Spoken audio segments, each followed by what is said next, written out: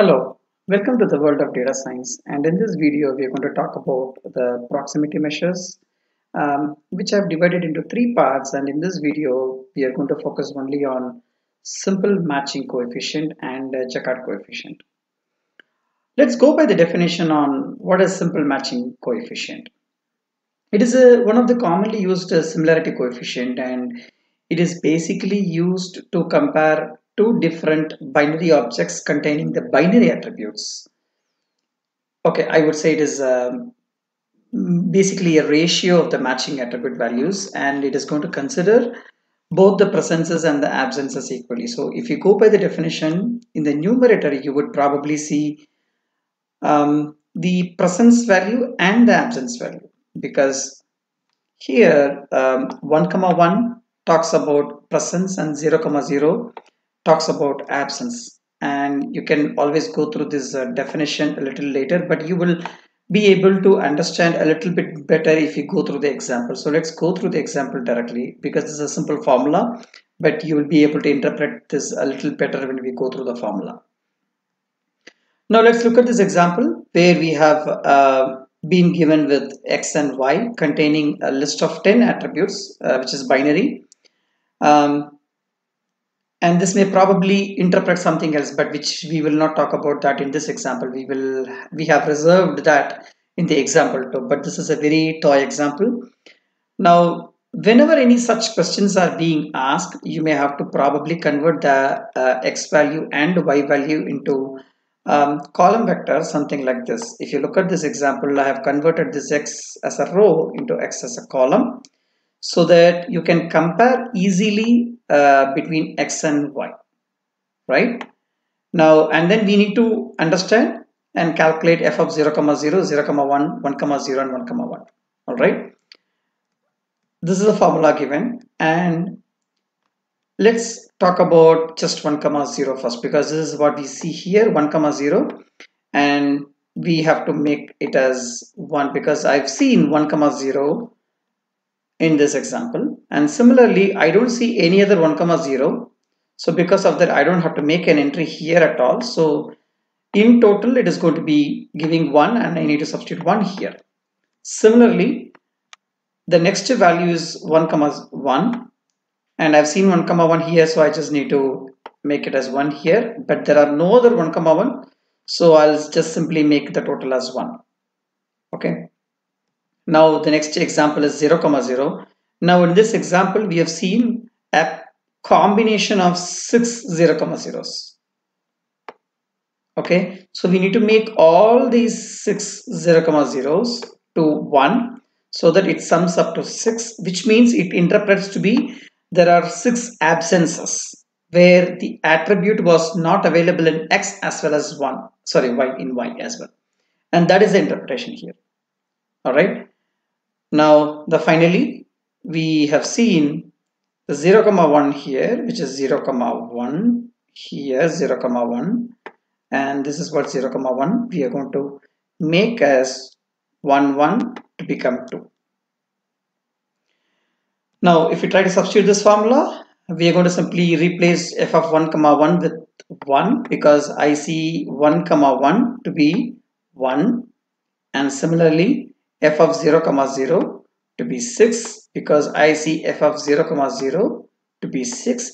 This means there are 6 absences and only 1 presence, and out of this pattern, which means 0 comma 1 and 1 comma 0, which means they are not available in any of these examples, which means x is available with 0 whereas y is having 1, and vice versa. Now this f of 0 comma 1 is nothing but here, and we're going to replace this with 2 here, and similarly 1 is nothing but f of 1 comma 0, because f of 1 comma 0 is total is 1, and similarly f of 1 comma 1 is nothing but 1.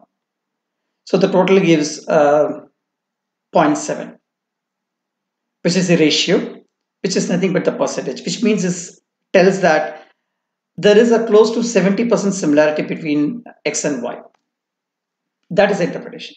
Okay, now I know this is a very kind of a toy example. Let's go through a better example where We have been given with two different statements. One statement says that John has bought a shoe, a pair of socks, bread, jam, and in from Amazon, and he was browsing through all the other electronic items, but he did not buy any of the cell phone, mouse, USB flash drive, but he was just simply browsing that. And simply again the similar example is given for Nancy, where she has bought socks, shoe, and peanut butter, but she has not bought any other item, but she was simply browsing through Blu-ray player and mousepad. Now, how do we find the similarity pattern or similarity matching coefficient or simple matching coefficient here, right? Remember the formula f of 1 comma 1 plus f of 0 comma 0 divided by all the possible other combinations as well. Now, in this example, we need to, in case if such an example is given, then we need to try to identify the list of all distinct attributes and then write it in the column header.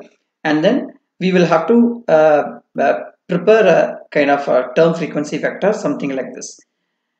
And similarly, we need to prepare a table called f of 0, 0, 0, 1, 1, 0, and 1, 1, like this. Okay. Now, I've made shoe to be 1 and 1 because I see shoe was bought by both John and Nancy.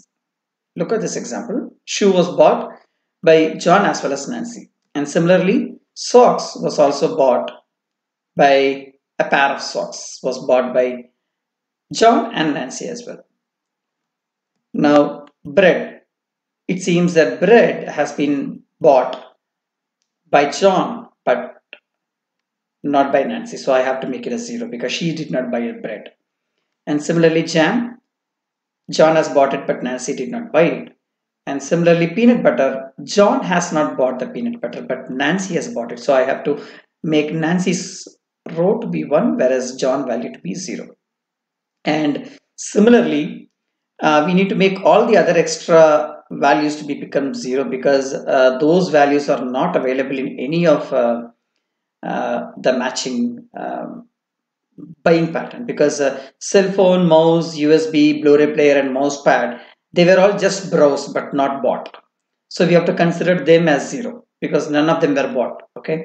Now, in this example, we need to find the numerator and denominator. So let's go through f of 0, 0 because I see 5 columns with 0, 0 pattern, and so we have made f of 0, 0 to be 5, and similarly f of 0, 1 to be 1, and similarly f of 1, 0 to become 2 because I see 2 patterns where John has bought bread and jam, but Nancy has not bought them.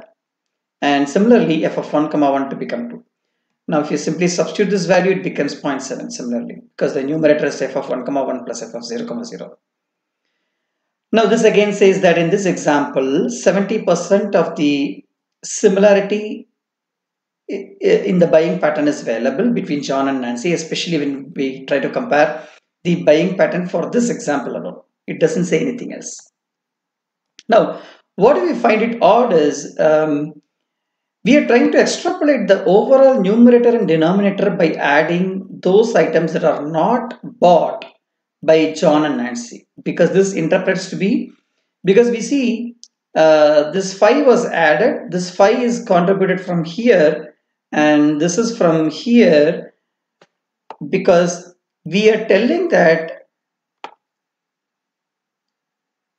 cell phone, mouse, USB flash drive were not bought by John as well as Nancy, and similarly whatever Nancy was browsing through, she did not buy it, nor John has bought it as well, right? So we're trying to extrapolate by adding additional values which is not relevant, and because of this the overall matching coefficient or the similarity coefficient is getting elevated or inflated, and that is where Jaccard coefficient is going to play a vital role, where Jaccard coefficient says that we give importance only to the positive matches and not to the negative matches, because here we just remove the 0, 0s from the simple matching coefficient because this is a negative matches, which means none of them have bought anything, so we don't have to consider that.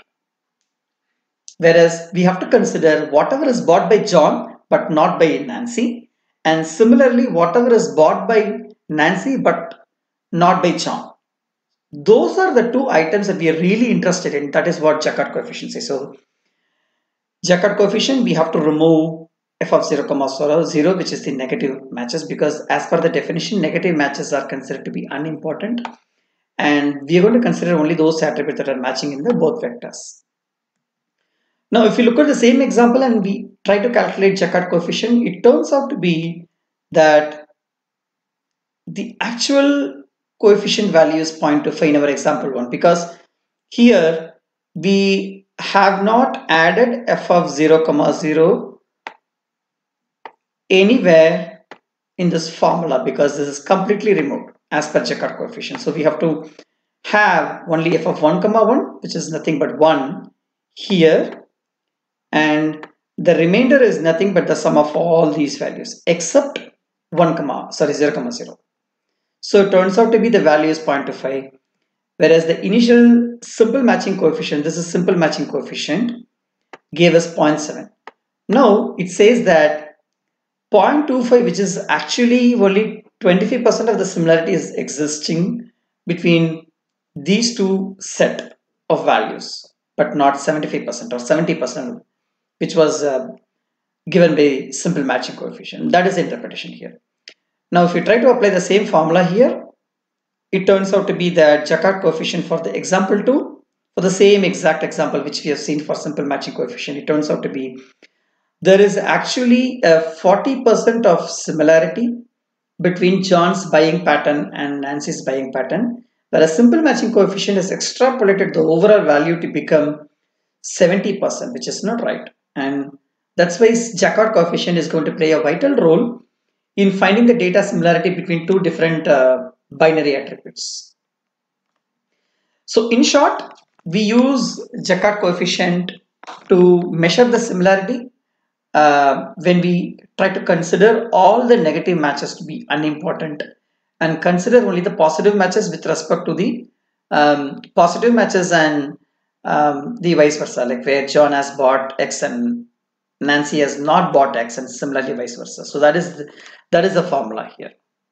I hope this helps in carrying out a couple of examples or more examples with respect to Jaccard and simple matching coefficient. We have to definitely understand the negative matches, especially in Jaccard coefficient, because that has really extrapolated or inflated the overall matching coefficient or the similarity value, which is unnecessary, and that's what Jaccard has completely eliminated, and thus by giving the true coefficient,